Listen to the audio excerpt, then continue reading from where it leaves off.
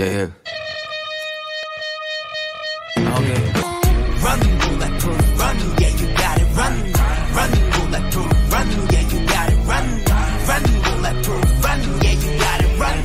Run, bulletproof, okay. run. Okay, let's go. 내가 말했어. 너는 너의 비가 새던 작업 싫었어. 강수로 까매진 바람. Hello guys and welcome back to my channel. Today I'm going to react to DOYOUNG new album. I've never really heard any solo song of him, from what I remember at least, but I feel like it's going to be mostly ballads. And I'm not really fond of those, but we will see. This ballad delves deeply into emotions, driven by piano acoustics, a combination that can evoke tears from many. Its minimalist approach adds richness both musically and emotionally. It embodies the classic K-pop ballad, undeniably beautiful but perhaps not something I'd revisit frequently. Rating: 8/10. This track is brimming with emotion, delivering a prolonged sense of catharsis. DOYOUNG's voice fits perfectly, exuding confidence and passion. While I appreciate the overall vibe, it doesn't quite resonate with me on a deeper level. It lacks a clear climax or standout moment, and the melodies feel somewhat routine and uninspired.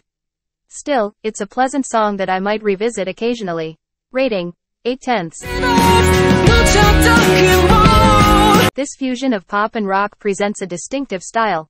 It feels remarkably novel and vibrant, featuring a compelling vocal progression and a profound sense of passion. It introduces a completely fresh vibe and sound from him. Overall, it was enjoyable, earning a rating of 8.1/10. This track revisits OST vibes, but with a refreshing band sound, showcasing DOYOUNG's vocal prowess. It's a catchy and enjoyable song. I particularly appreciate the pre-chorus and chorus. It's something I can listen to occasionally, rating it at 8.2/10.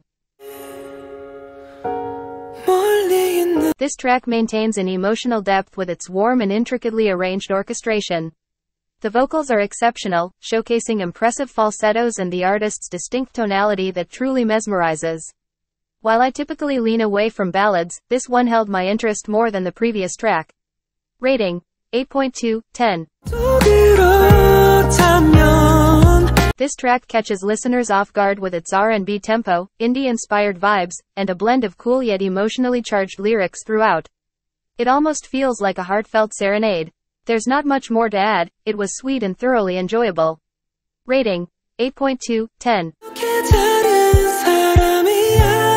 In this track, soft rock reigns supreme, with the guitar and drums delivering incredible depth and emotion to his vocals.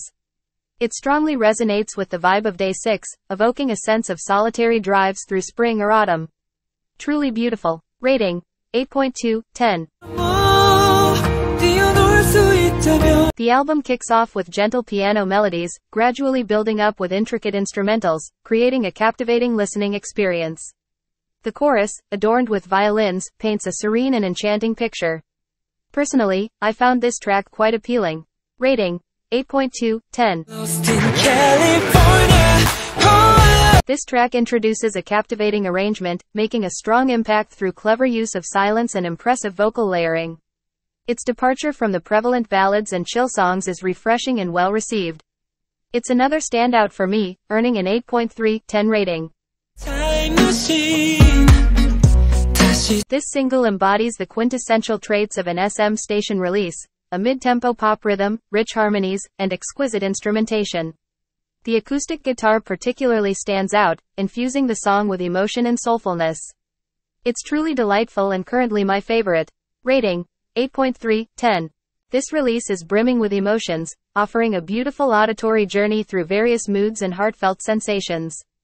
As anticipated, it predominantly comprises chill tracks.